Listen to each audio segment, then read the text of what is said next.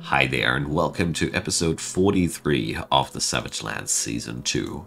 And today, well, it's a quite big day for me and this series, because I figured that in the last episode, we have achieved most of the things that were really, I want to say worth mentioning, but many of the things of the adventure ahead are kind of repetitive at this point. We have secured access to adamantine in a really good way, and currently my forces are rampaging through the south. So the idea that I got, and an idea that I want to follow in the upcoming season 3, so that's why it's important, is I'm going to play this episode. There, this word slipped into my mouth.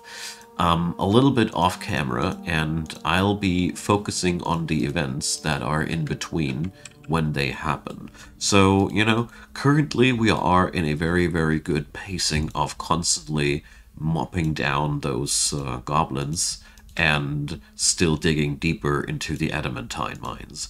This has been the concept since a couple of episodes, but those episodes before we've actually didn't strike adamantine. Now we actually did, and now I gotta say, well, we're going to go and execute murder's glory on those goblins in the south, and I figured it would be quite fun to just, follow the story picture by picture, and I'm going to give you guys highlights about how things go, and you let me know in the comment section how you like that new format, because I personally want to tell the stories a little bit faster and let the upcoming seasons of the Savage Lands have less episodes and a little bit more of action. Let me know what you think. And now we have a war to win.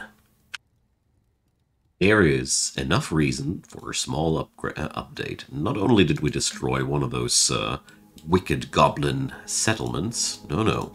I was also just doing casually my thing, what every dwarven miner does down here, laying down the glass blocks, and this, this is bad news.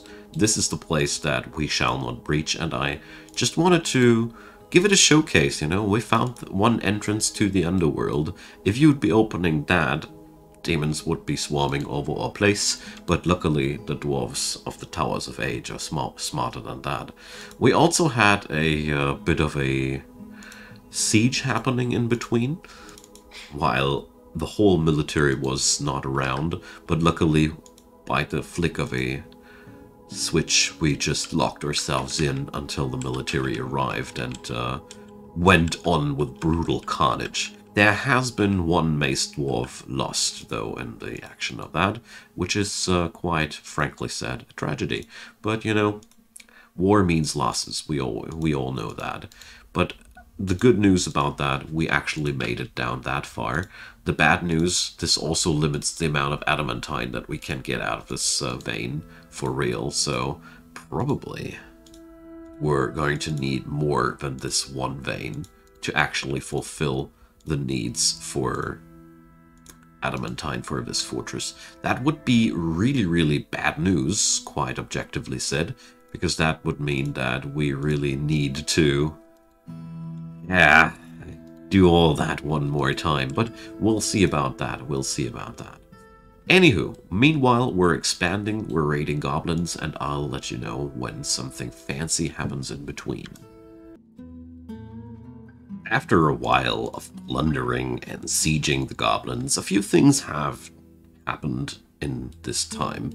So we are in the late summer by now.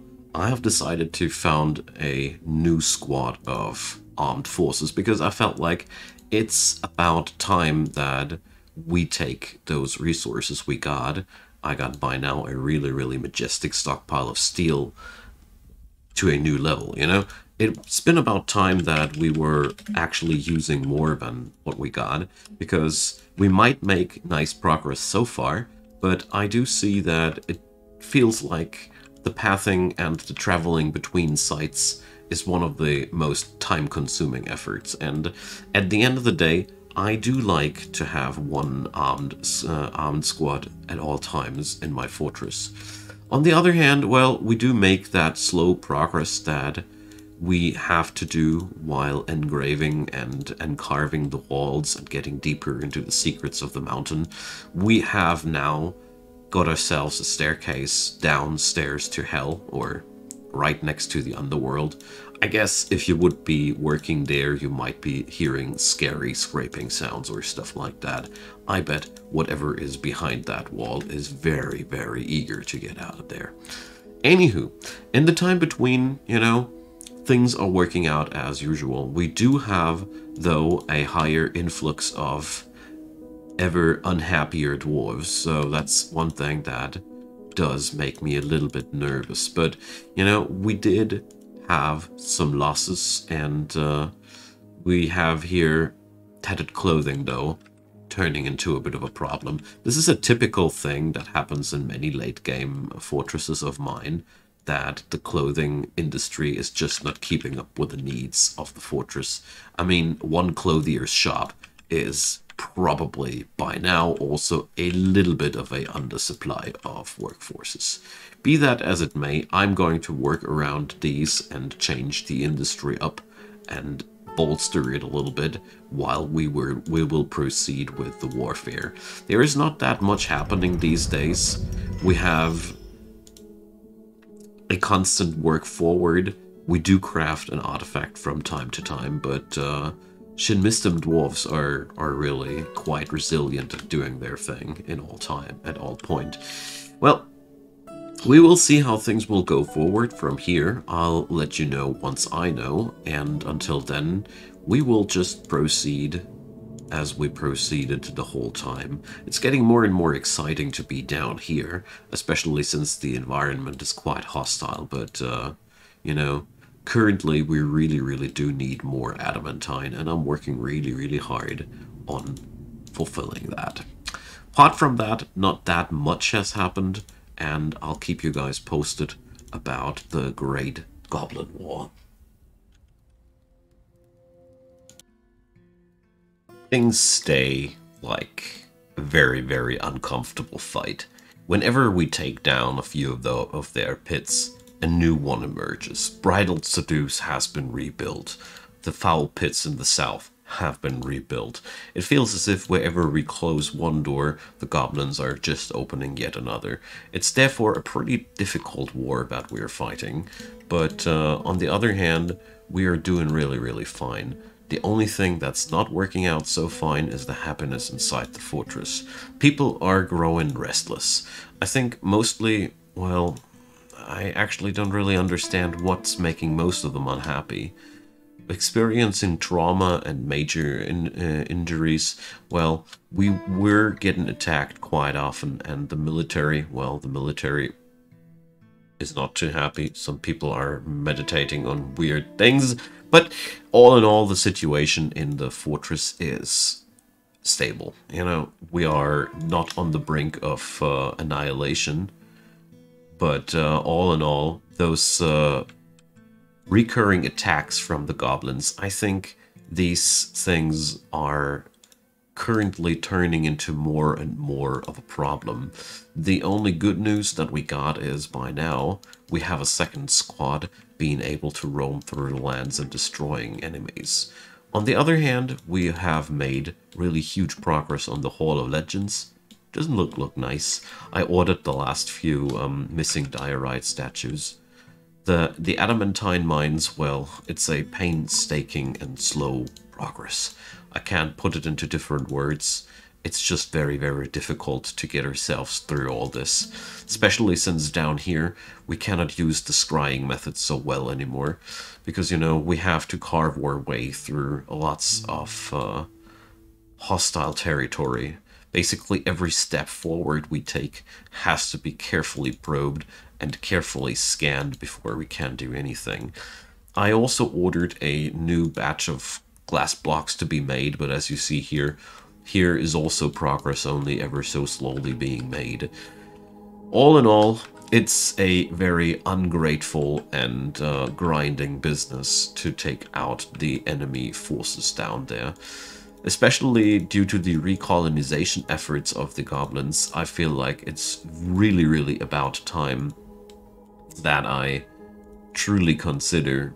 Oh, wait a sec, that's foolish. To, you know, gear myself up and make probably even a 5th squad, you know? Why not? We really do need as much fighting power as we can possibly muster, and, well, the earlier we get to it, the better. And therefore, well, these are only thoughts, because a part of me is currently very, very alarmed about the rate of rebuild that the goblins feature here. We're really making very, very slow progress. On the map, it does look quite nice, but these 3 new blots that have popped up, it always takes a lot of time. The biggest enemy that I have found so far is the time that my dwarves need to actually leave the map. This is by far the most time-consuming part of the whole warfare. So if I have learned anything out of this whole conquest, then it is that if I ever build another fortress whose whole purpose is to make warfare as efficient as possible, I'm going to think twice or even thrice about where I put down those darn barracks for those soldiers, because I feel like that's where I probably did the worst of my mistakes with this fortress. But beyond that, well, what can I say? Business is going quite well. We do not go and proceed as fast as I would like to, but as you see here, there's a constant progress that's being made. The only thing that's bothering me, adamantine has not really been processed in any meaningful tempo. Let's see, how many adamantine wafers do we have by now?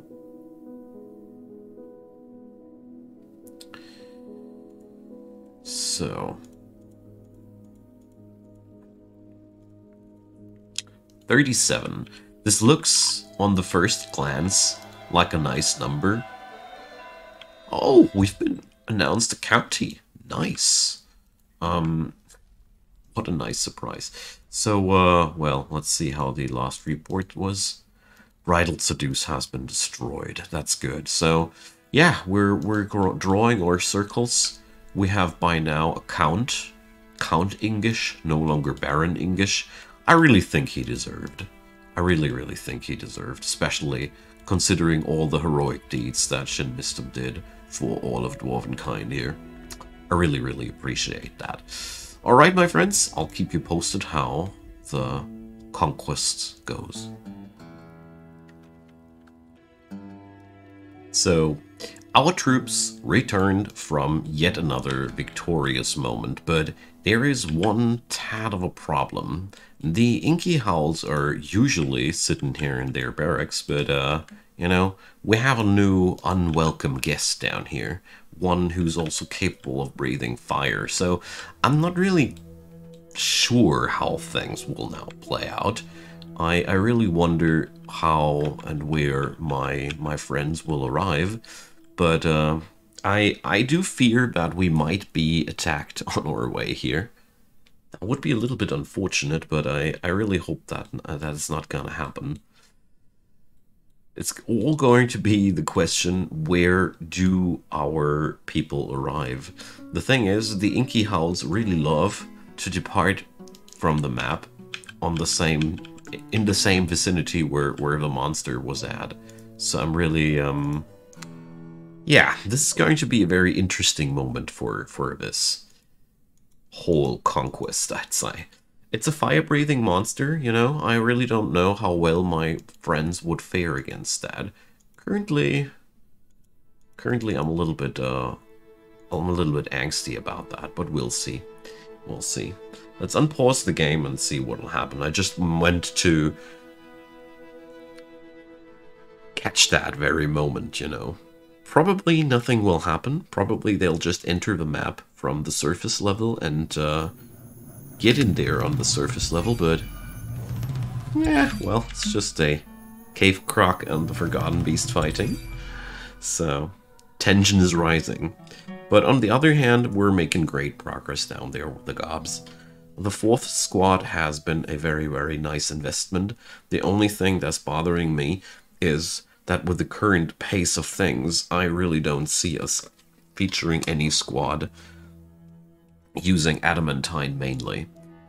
So the amount we were procuring down there was very, very meager, to say the least. And currently we're also making very, very slow progress.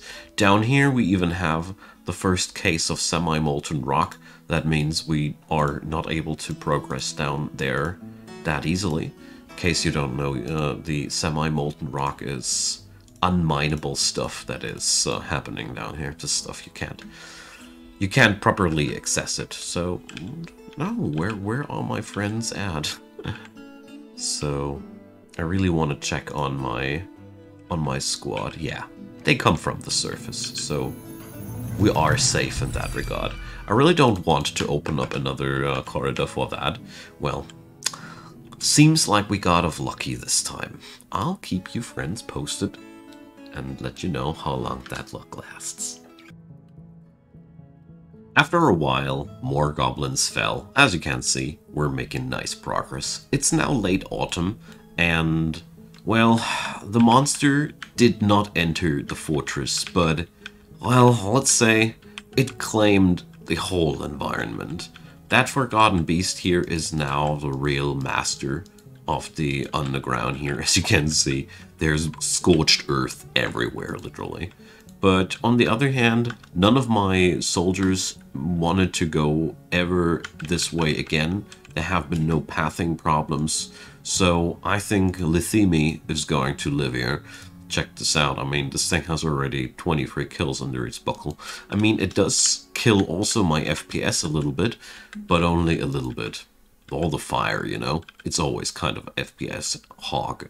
So the other thing that's occurring here, we have found a white specter. Nice little blob composed of salt. We're going to take care of that little creature here with our military in between two sessions. I think the Inky Howls will be taking care of that thing really quickly. And yeah, it's the same progression there. The only thing that's really worth mentioning currently is that the adamantine mine has turned into a wholesale nightmare. As you can see here, it's all full of water. We have almost no area to stand on. There's water, here's water. So I decided that we're going to work with a screw pump, because I don't know how to help myself otherwise anymore. So we're going to pump this place dry. And then let's see, we need to gather more of that sweet, sweet adamantine, otherwise we'll be out of chances. Also, the Inky Howls have to take care of that little blob of salt. The thing is, it's whenever a creature... Whoa, a ghostly miner is throwing a tantrum, okay. Whenever a creature is composed of salt and those things, they usually are really no big match for a properly... geared up squad. So Miner is throwing a tantrum possessed by Stukos. All right. So here we have a ghost making a tantrum happen. I haven't seen that before, to be quite honest. So yeah, Conquest will go on. We're going to keep you guys posted. I felt like this is worth mentioning, that we're going to have to dry up the mines now, and well, we'll see how all these things proceed here. Forgotten Beast has taken the caverns, and in all honesty, we don't really notice any difference. So let's quickly take out that creature, or at least I hope to. Well, let's wait until the military is stationed there, and then we'll take it out. Anywho, I'll keep you guys posted when the next bigger turn of events happens. So, here's the update. During a tragic accident, one of my miners died when we took out the monster there. I'm quite sad that this actually happened, because I didn't really see it coming. We do make our progresses here, as you see. We're destroying pit by pit, and yeah, it's going forward. We Well, we also just incinerated a cook. Such is life. I was hoping that when I was digging a fortification like that, people won't die. But, well, I'm still experimenting on the safest ways of getting these jobs done. This was obviously not the safe way.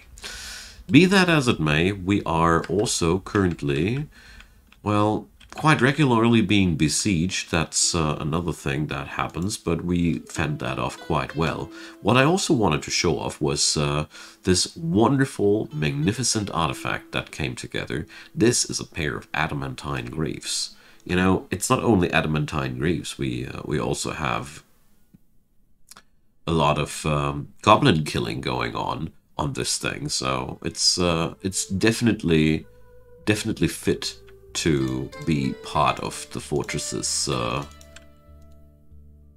well, how to call it, standard inventory. I found that really funny, amusing, you know, because, you know, so darn fitting. I love it when things go together like that. And the most cool thing about it is it depicts goblin killing in the year 77. That's way before our civilization was doing their thing. So basically this, I take this as a reminder that us dwarves, we were fighting these evils since a long time. So I really liked that one. I really got to stop incinerating my poor workers, though, when I open up lava pockets like that. Problem is, I can't stake them open from up above, or can I? Well, that would have worked here. Darned. Well, no, it wouldn't have worked. No. As you see here, things are getting a little bit more problematic with these little things, but yeah. We'll be getting there. We'll be getting there, I promise. And over the course of the next few years, I can already foresee that we're going to be able to fight back these creatures properly. But there's always the problem that sometimes those sites just don't get destroyed. I haven't fully understood yet where the what's the logic behind that in terms of the game, but well, probably somebody can enlighten me. Until then, well, I'll keep you posted. Alright, so I encountered a bug, and I actually had to figure out how to resolve it, so I figured that I probably want to let you guys know as well. So what has happened is that the daggers of watching and the walled kingdoms got somehow lost in transition. They never reached their spot. I tried to cancel their assignment. I tried to move them from the squad, as you see there. I have deleted the mission. They're just not coming back at this very moment, and that's quite disturbing to me. And to make matters worse, you cannot assign a new commander until the old commander has been replaced, because, you know, the commander of your military forces has to appoint new commanders, so to say. So this guy here, the militia commander, if he's not at home, you cannot found a new squad, period. So what I did here was I went in here and I removed the leader in his absence. So this was the only way that I figured to remove that problem. And most interestingly here, then I was able to get up a new militia commander for that. I really have no clue where that person got left off. He's gone for good, and I have to reallocate those squads. I don't know if these guys will actually show up again sooner or later, or if they are now properly lost, but if that ever happens to you, that's the only way that I found to resolve it without any bigger issues.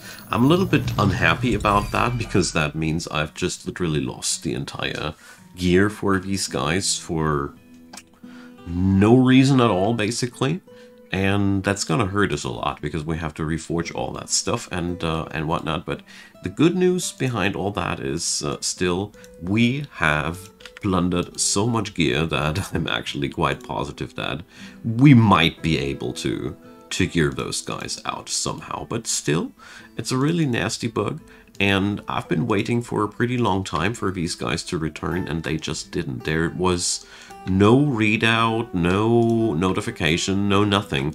I somewhat expect them to also be lost forever. I mean, my population hasn't risen yet, so that means our 2 squads here have to be fully repurposed. Or wait a sec, these guys, they are too good. They are too good to be. Oh, looks like people are getting back from that. Okay. So I don't have that many grandmasters and legendary people in my back pocket, so to say. Yeah, here we go. So anywho, I just wanted to showcase that because it was the first time that this happened to me, and I'm pretty sure I'm not gonna be the only person that's going to be a victim of this wicked phenomenon. So yeah, but I feel like not all of the people came back, and I have that slight feeling as if I will be watching a lot of new gear. A lot of new gear. So let's see how bad it is. So, yep, it is super bad. As you see here, we have lots of red squares here. That means every red square here is a missing piece of gear, so that's showing me quite directly that these people didn't come back, all of them. Well, that's a pretty harsh thing, but we're going to go through that. At least I was able to assign new people into the rank of squad leaders, because for a moment it was like not even possible anymore to assign new squads. When I realized that the commander has to be in-house for new squads to be assigned, I panicked a little bit for a moment, but luckily I was able to unassign the commander in his absence. So yeah, hopefully that'll be helpful for other people as well, and until then I will continue with merry goblin slaughtering. So, it is beyond any doubt, the walled kingdoms and the daggers of watching have disappeared. They ceased to exist, however you want to put it. No, none of them came ever back. It seems as if I actually had a few legendary warriors left that were not bound in any squad, but still the verdict is quite depressing. We have lost just around 20 of our most talented warriors here, without even knowing to what. I must say, the goblin trickery goes deeper than I originally thought, and maybe I underestimated our enemy. He seems to be definitely capable of pulling off things that are way beyond Dwarven understanding, and I think we really got to be more careful with our enemy. So, in a nutshell, I think this campaign will continue in destroying all the goblin pits in the south, but I think it is time to accept that an evil that is around here since the year 1 and another fortress like this here, maybe it is the duty of brightness portals to watch over the foulness of this of the southern areas here. But I really wonder, how long will it take until all those creatures will just respawn and come back and do what they did before? So it is a little bit of a difficult situation for me, but I'll end this episode with that thought. So I have also ordered a big amount of new gear.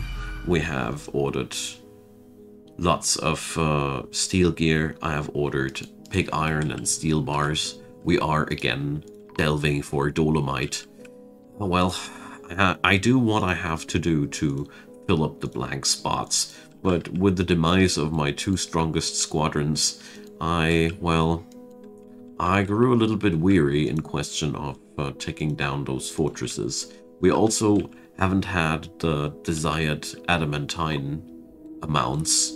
It turns clearer and clearer that actually we would have needed at least 2 of these tubes to complete the whole thing.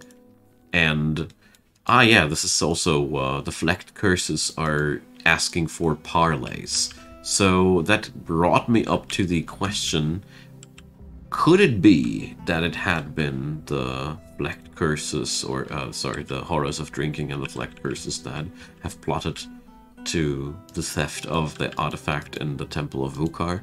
Well, these are questions that we can't really answer for today, my friends, and I'm going to end today's episode with a bit of melancholy because of the fallen heroes that have disappeared. I take them as victims of a foul curse that led them to wander endlessly in the cursed southern lands.